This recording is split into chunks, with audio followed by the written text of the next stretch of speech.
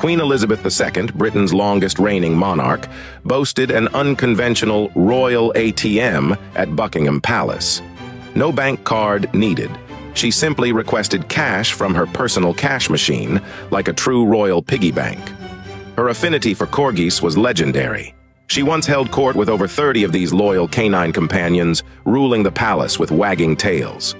Buckingham Palace harbored a covert lion-shaped door knocker. Guests who used it discreetly announced their friendship with the Queen, bypassing the main entrance with style. And here's a royal passport twist. Her Majesty didn't need one for her travels. Why?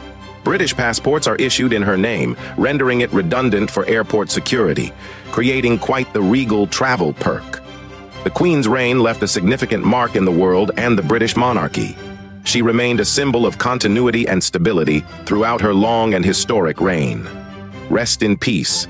Long live the Queen.